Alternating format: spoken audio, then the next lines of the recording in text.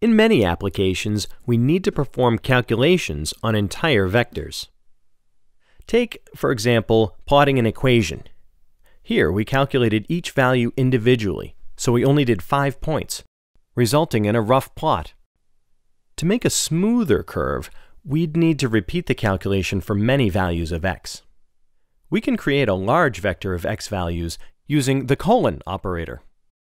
But do we still have to calculate the y values individually? Let's try using the vector x in a calculation the same way we previously used a scalar and see what happens. Uh-oh, what's going on? MATLAB is designed to perform operations on matrices. In fact, MATLAB is short for Matrix Laboratory. The multiplication, power, and division operators are reserved to work with matrices, which is not what we want to do here. We need to square each element of x. No problem. With one small change, we can perform element-wise operations. Take these two vectors as an example. To multiply the corresponding elements of the vectors v1 and v2, we use the element-wise multiplication operator, dot star. Similarly, we can do element-wise division and exponentiation by adding a dot before the division and power operators. There are no special operators for element-wise addition and subtraction because they are the same for scalars, vectors, and matrices. There are a couple of common mistakes to watch out for.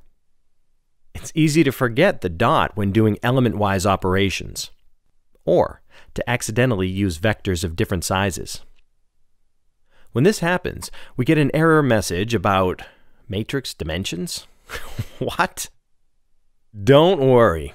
If you're not using matrices, but get a matrix dimension error while trying to perform an operation on corresponding elements of two vectors, check that you're using the element-wise operators, that your vectors have the same number of elements, and that the vectors are both row or both column vectors.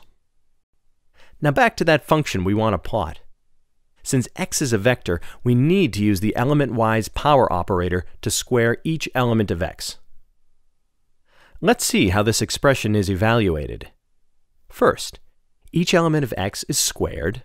Then, each element of the two vectors are multiplied by the scalar. Finally, when adding or subtracting scalars and vectors, the scalar is automatically expanded to match the size of the vector before performing the addition or subtraction. And there you go. Using element-wise operations, we created a vector of y values calculated for each point in x. Now this plot more accurately represents the function. Try plotting a few equations yourself. Use the colon operator to create a vector of closely spaced x values and element-wise operators to calculate all the y values in a single expression.